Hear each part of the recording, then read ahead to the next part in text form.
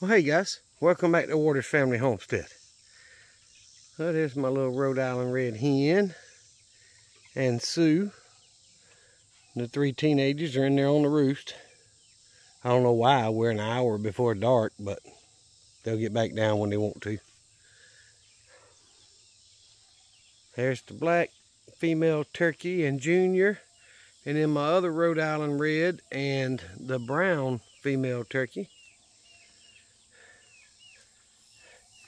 I picked the peaches off the tree over there that had broken because every one of them had wormholes in them.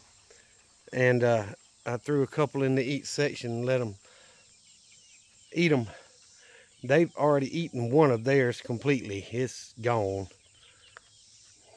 But there's the other one.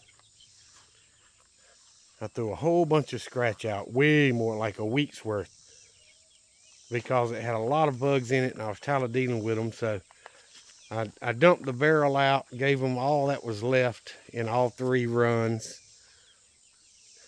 and cleaned the barrel out to get rid of the bugs. I have not opened the other two bags that I've got. I'm sure it'll get full of bugs before I use all of it as well. But as y'all can see, all the baby turkeys and the baby chicks are doing well. There's 4 Rhode Island reds out there in the scratch. I'm guessing the other 3 are inside the pen. They're attacking that feeder. It won't be long before I take the larger of all these, go in there at night when they're roosting, grab the largest ones and put them in with the middle pen here, and take some off of this first pen because they're going through that feeder. I filled it up yesterday and I cut another piece of wire to go on the top of it so they couldn't get down in the feeder. And they're not knocking that one off because it fits snug. And they're emptying that feeder in a day and a half. So pretty much I fill it up every day.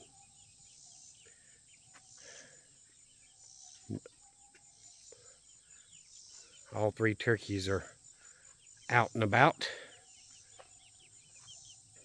But they haven't touched the 2 peaches I threw over here. Don't know whether it's because they don't know or what, but they haven't touched theirs. And as you can see, all the grass is cut.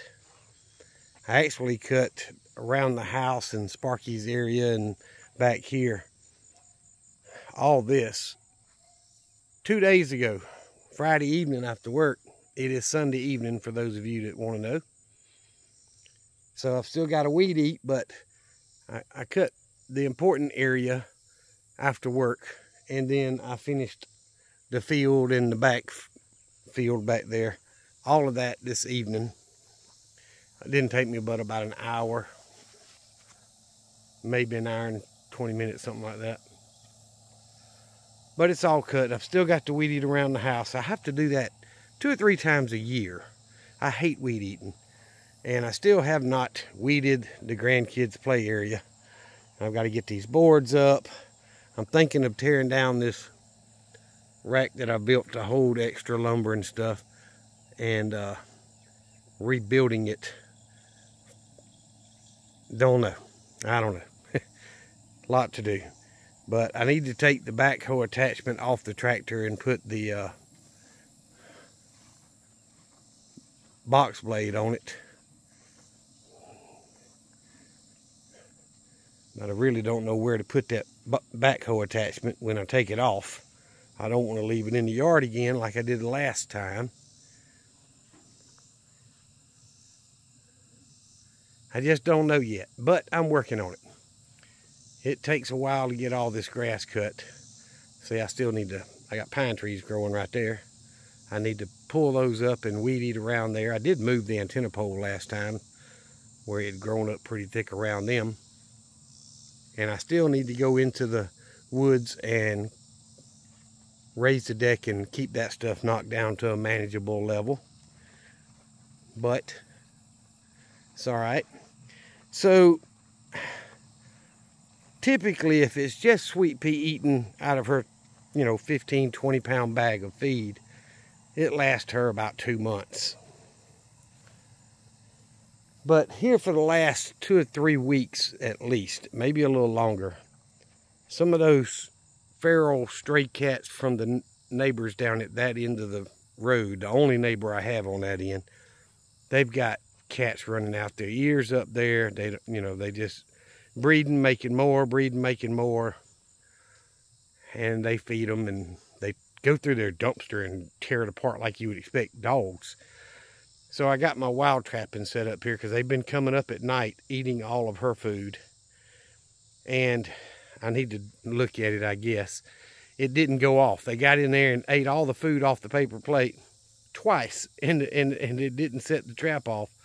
So I'm gonna catch them, and I'm not gonna dispose of them. I'm going to take them off and let them fend for themselves elsewhere. Sweet Pea's been fixed. She can't have kittens, so I don't worry about that. It's just the fact that I'm not going to feed 25 more stray cats. Won't none of them let you get close to them. So anyway, the weather has not been conducive to burning the wood, the leftover scrap wood and stuff back there. But when it is, I'll get that stuff burned and get that barrel moved. And I've got to do something about my under this shelter. This stuff over here is just piling up. I've got to get it finished. So there's a lot to do. When you work in the heat 50 hours or whatever, it's just too much on me to get it all done by myself this time of year. I love springtime and fall where it's not too freaking freeze you to death cold, and it's not so hot that you can't get anything done. Unfortunately, in South Georgia, as far south as I am, we don't get a lot of that time of the year, but I get a lot more projects done because I can get outside and work. But it's not one of them things I can get done right now. It's just too doggone hot. And I think I'm going to plant this rose bush when summer's about over with. I'm going to plant it somewhere and let it grow, because this thing seems to have bloomed all summer. When the blooms fall off, it has more come on. So I've been trying to keep it watered. And you see I need to weed eat here. The privet will take over. That's what that is. That's privy. And that's privy. See the little balls on the plant? I'm guessing that's its seed. I don't know. But when I bought this property from this little mini red barn all the way back to the wood line there, all of this was privet. A few trees, most of it was privet. Just overgrown, 10 feet high. All where the chicken pens and stuff are, everything there, all that was privet. I cleared it to the property line over there. And I've never cleared to the property line on that side, and the privet is coming out. So I want to get the box blade put on the tractor, and hopefully it's a hose on the backhoe attachment that's busted, so I can have it fixed while it's off, and not the hose for the tractor. But that way I can take the bucket and start knocking some of that stuff down. And I don't know, I might have to get me a bush hog. I don't know. Some of them trees are too big, so I have to get a chainsaw out there and cut a bunch of the small stuff down. But I want to get that property line cleared eventually. It's just a lot to do. But I was going to go by to work this weekend in my truck, and somebody gave me a gas dryer, and that was one of my goals, is one day change my electric dryer out to a gas like I did the stove, so that it'd run off 110 volt instead of 240 and take a lot less power, so it's easier on my off-grid system. But I've got to get it loaded on my truck, not my work truck. There's no room on there. But get it loaded on my personal truck and get it home and get it put in one of these buildings. and at least keep it taken care of until I'm ready to get the gas line ran and get it hooked up. But I just want to do a video and show y'all. I did not cut inside the chicken run this time. I probably will one day this week. I'll lock them up. And when I get home from work, if I get home in time, go in there with the mower and cut it down and then let them come back out. The last couple of nights I have left, well, let's see, Thursday night and Friday night and Saturday night. I'm not sure about Thursday, but at least 2 nights, maybe 3 nights, I'll let the baby chicks door open. And that's another thing that's bothering me about these feral cats, is these are small chicks. They'll get these things and kill them, and I don't want that to happen. So the cats need to find a new home, because there's people up yonder never going to get rid of them, and the county's not going to do anything. So leaves me no choice but to catch them and take them to a new community they can go occupy. But I don't know. I did manage to get the hose up so I could cut around the pump house. I need to drain both water tanks and get them moved over out of the way. Probably back here and fill them back up. I can't move them when they're full. They weigh too doggone much. But either way, lots of stuff to do.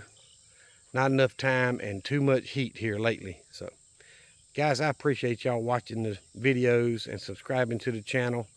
Thank y'all very much for that. I really do appreciate it. It helps me grow, and that's the only way us small channels are going to grow, is if, you know, like-minded people watch and subscribe and support the channel that way.